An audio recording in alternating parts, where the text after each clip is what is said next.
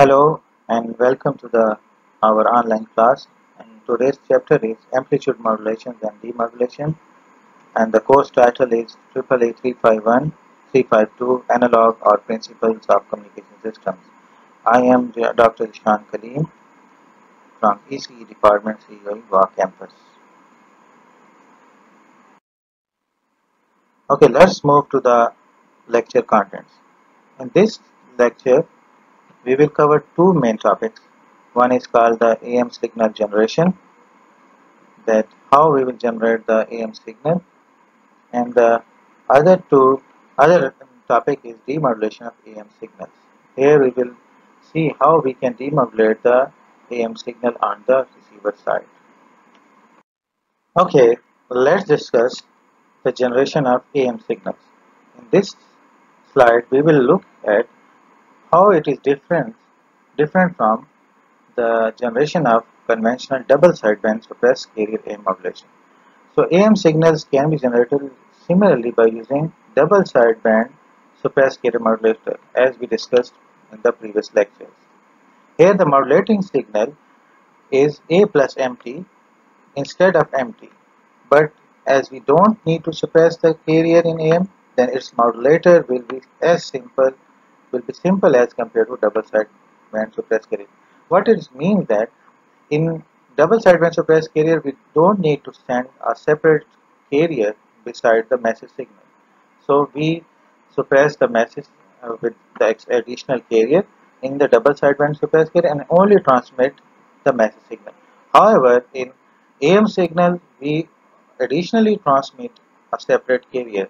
So we have a message like A plus empty because it contains an additional carrier. So by using only diode instead of double sideband suppressed carrier would be enough to generate the AM signal. What does it mean? When we generate, we need a AM signal, we need a carrier. So here, instead of instead of generating a carrier by using some oscillators, we will use the diode. This diode. This will act as a carrier signal. It will act like a generation of a carrier signal. And this is our message signal that we need to modulate, and this is our additional carrier signal which we need to transmit beside the message signal. So to generate the carrier on which we need to transmit, we need a diode here.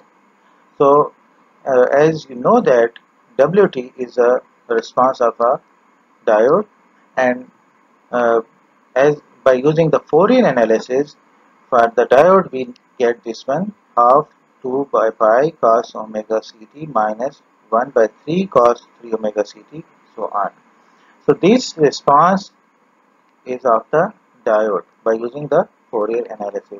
You can verify this in the chapter 3 of this book, where we already have proven that what is the response of a rectifier diode. So now we have a message signal. This is our carrier signal, additional carrier signal which we need to transmit, and this is the message signal which we need to transmit, and this is our carrier. Instead of the cos, we are transmitting here omega t, and omega t will look like this one, right? So after multiplying this and removing the higher order terms, we will get the c by 2 cos omega ct, this plus 2 by pi mt cos omega ct. So this is our AM modulated signal. So this is additional carrier, and this is our modulated signal mt cos omega ct. And the other terms suppressed by the band pass filter, because this is the voltage here at V dash. We named it as a V dash T. And after passing through a band pass filter which is tuned at omega c, and we get the output V naught T here, and that output will be our AM signal.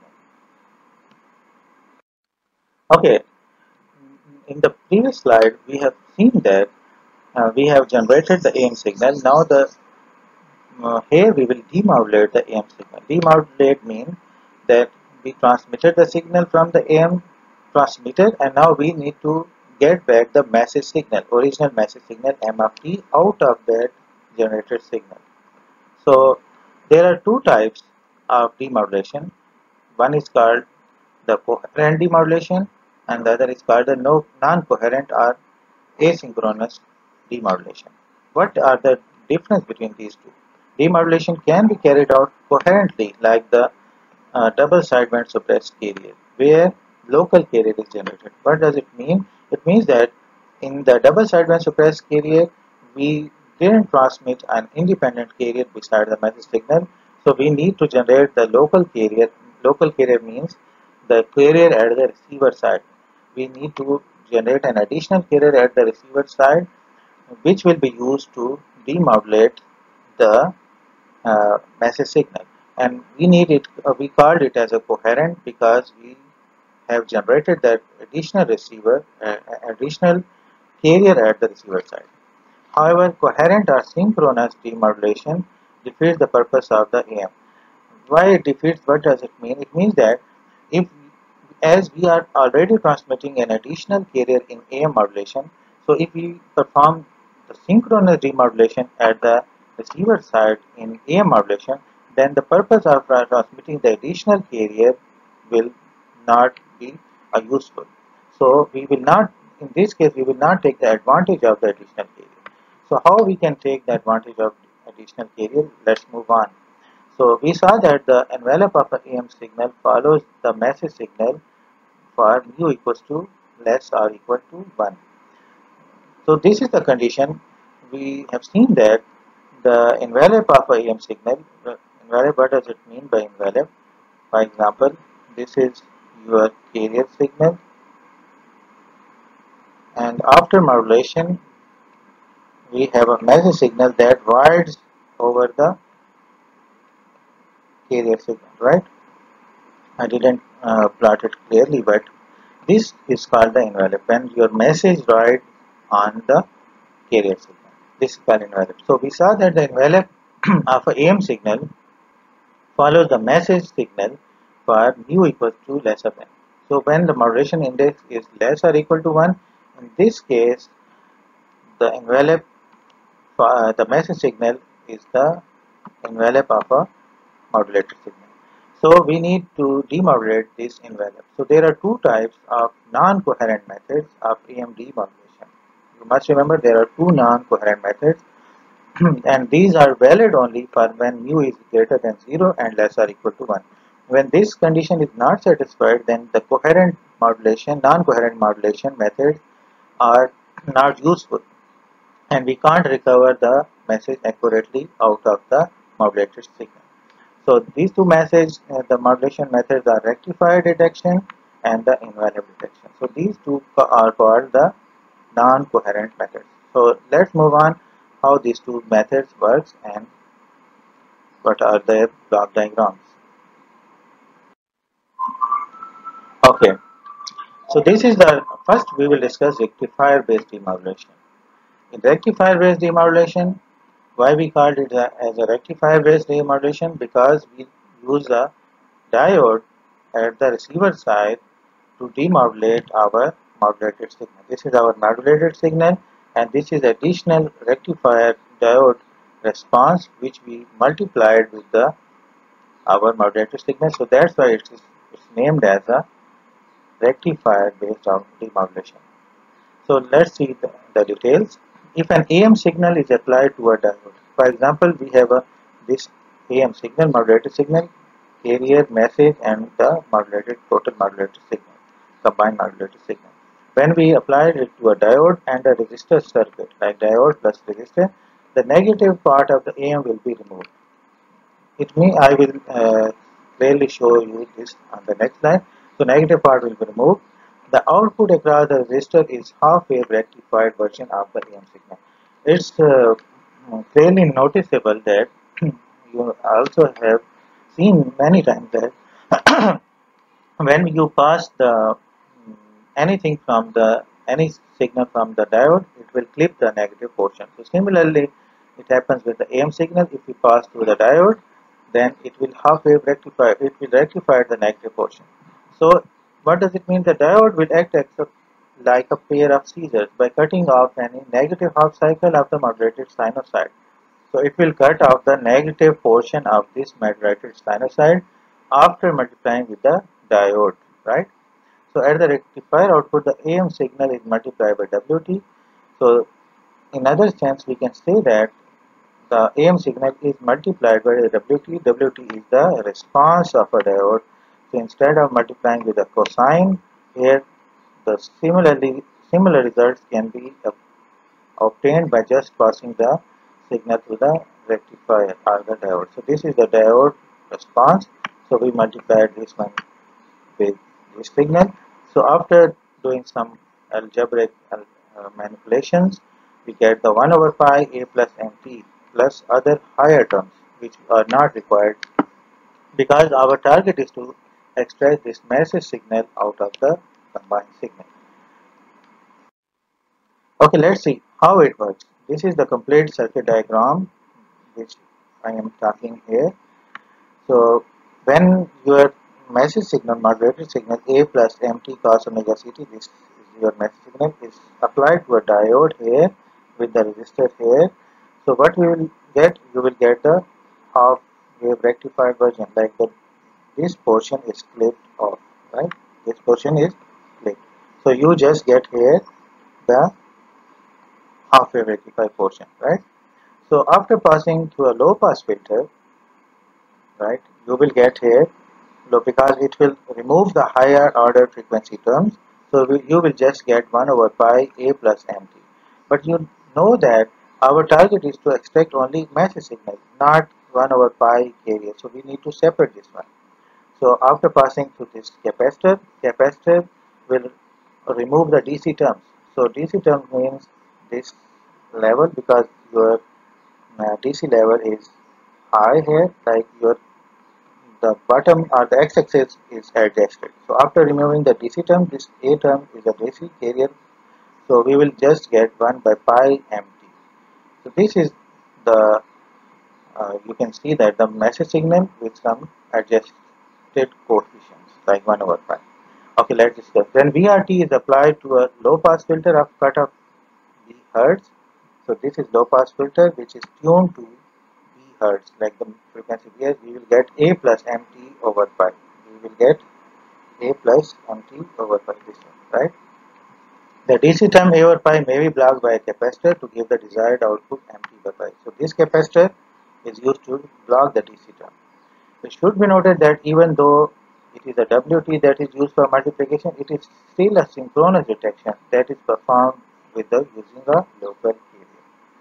So you can see that as we use the W2 as a multiplication factor, so it is still a synchronous type of a detection because instead of using a local carrier, we are using WT for multiplication.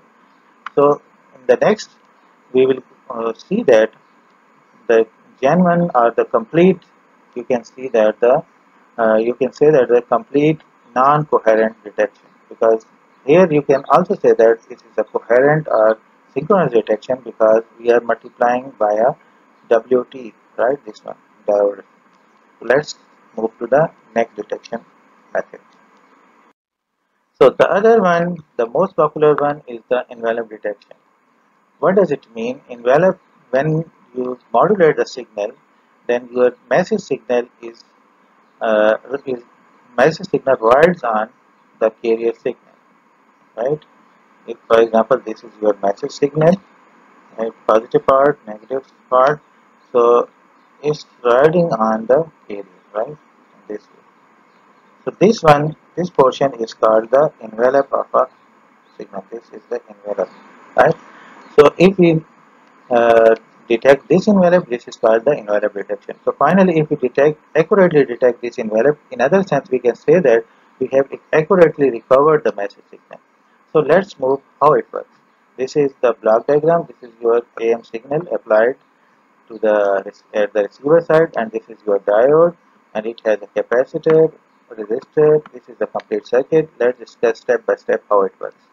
So the output of the detector follows the envelope of the modulated signal. This is your modulated signal. So the output of the detector, this is output of the detector, right? It follows the message signal, this one, message signal. How it follows? On positive cycle of the input signal, for example, this is the positive here and negative here. This diode the input grows and may exceed the charge voltage on the capacitor. So when here is positive, it will be a forward biased and it will charge the capacitor, right? And it will charge up to the may exceed the charge voltage. Already this is charged, so it will exceed the charge voltage of VCT, right? This turns on the diode and allowing the capacitor to charge up to the peak voltage of the input signal cycle. So it's conducting and it's, in other sense it is also charging this capacitor. So when the charge here is high and this becomes a negative side and this becomes a positive side, then this will be open, right?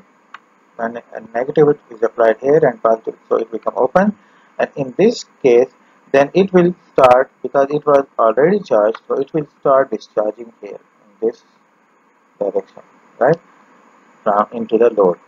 So as the input signal falls below the peak value, because as peak means, for example, this is the peak, right? So it charges the capacitor up to this point, and afterwards when the this peak passes on, then this becomes open, right? Or this, you can see that how it becomes open, because this voltage is now high and this is low. So in this way, this is become the positive side and this become the negative side. So it charges up to here, and then as the input signal falls below this peak value, it falls quickly below the capacitor voltage, right? And the diode therefore opens, as I told you. Capacitor then discharges to the resistor R at a slow rate. This capacitor discharges to this resistor, right, at a slow rate with the time constant RC. You already studied what is time constant. So in this case, RC is the time constant, and the discharge rate totally depends on this time constant. The same scenario during the next positive cycle. So this scenario continues and it's open, it charges, discharges. So next, let's see on the next slide how it looks like. So this is the demonstration of the circuit. For example, this is your positive, it charges the capacitor up to this value. So here it charges, and then its charge is high and this becomes negative, and in other sense, when this voltage is high and this load low, and capacitor discharges to the load, and again it charges here and then discharges here, right? Charges, discharge, charge, discharge, charge, discharge. So you can see that this is following the envelope of a signal. So in this way you can recover the signal out of the modulator signal. So there is one problem, that if you select the RC constant too large, then what will happen? It will take large time to discharge, long time to discharge, and then it will not exactly follow the envelope of a signal. So the RC selection is very important here. You need to select accurately the RC time constant value so that it exactly follows the envelope signal.